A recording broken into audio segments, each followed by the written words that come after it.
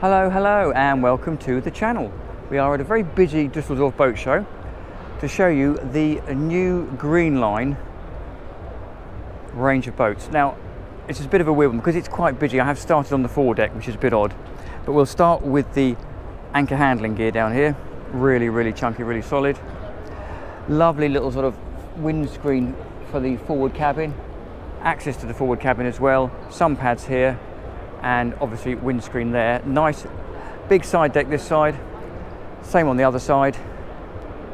Big sliding sunroof. You can see this massive sunroof here slides open, and also how well you can see, but at the back there, that entire black panel is solar panel. So this boat comes with standard a couple of 250 horsepower diesel engines. Actually this side deck is narrower than the other one, to be fair. And the idea is you can either run it completely electric, completely diesel, or a hybrid electric version, depending on what you want. And you can also run it, I think 22 knots is its cruising speed. You can run it at 22 knots on full electric power or full diesel power, and you can choose when that changes over. So a unique feature, or a fairly common feature of the Greenline 40 and across the range, is this clever little folding down transom. So effectively the whole transom folds down to give you access to this very open plan cockpit area, like so. A couple of little corner seats, but you can pretty much choose the seating you have around here. There is a deck gate on both sides and on the other side, and then really nice open galley area. So this glass panel lifts up, as you can see here. The other one slides across. They're mirrored, which is a Greenline feature, and then you have slightly offset decks. So full depth but narrow deck that side, and then a slightly wider deck there, and this sort of little super yacht feature here with these supported overhangs. So the nice thing about the galley is that, say, this folds up out the way if you want to close the door off, but what it does, it gives you access to a really nice open plan dining area. So we look at it from this way, really open. Domestic fridge and freezer over here. We go spin around the other way around. So there you go, you can see how open that is on a lovely day, perhaps not inside at a boat show. You've got a galley that accesses right out to the water. Little sink over there, lots of storage around here, cooker down there. Big dining table, not massive, just big, and a nice array of seating around there, and additional storage dotted around this sort of sideboard unit. And again, big windows, letting the light flood in. You have a pop-up TV down here, more storage there, big sort of illuminating panel there to let light into the cabins, and then our helm station here. Access to the side door.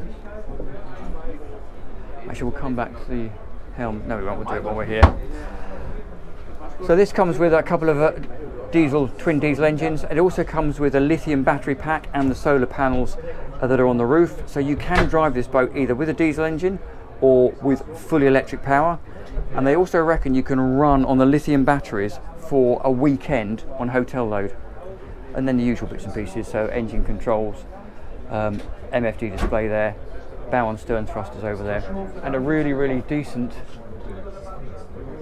opening sunroof. So lots and lots of light, big windows, very forward set windscreen, but we'll head down below. If you're enjoying these videos, do please like and subscribe. Just click the icon in the right hand corner.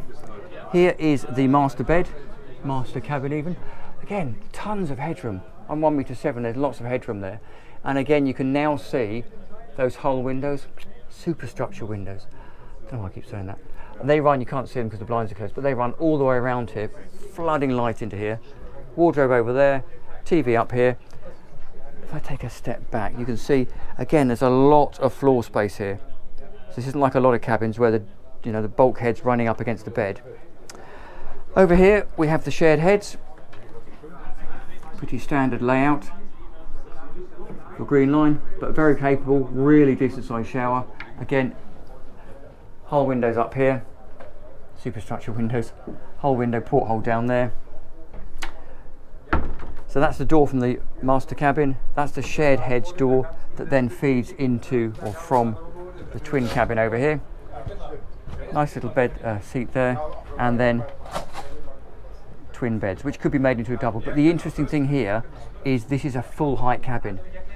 Normally these second cabins are cutaways, but because they've raised that section there and got this panel up here, you've got pretty much standing headroom to sort of 2/3 of the way down the bed, and even at the end of the bed you've still got sitting up in bed reading room. Little porthole there. So we'll jump out the side door here, so you can see that's how they've basically stolen a bit of space from the saloon to give that cabin that we looked at down there a bit more room. So we'll pop back outside through the larger deck door, the wider side deck, and then you can see that forward sun cushion there, cup holders, and back there behind this big sunroof, so right the way back there is those large solar panels. And then up forward here, anchor handling gear, lovely set of cleats and some fair leads. Absolutely vast anchor lock. You could easily get some fenders and some lines in there if you wanted. So there you go. We shall finish here and say thank you very much to Greenline and to Clipper Marine for allowing us to have a look around. I'll put all the details and some of the technical spec in the description below. If you have enjoyed the tour, please have a look at another one of these videos popping up now, and I'll see you next time round. Thank you very much for watching.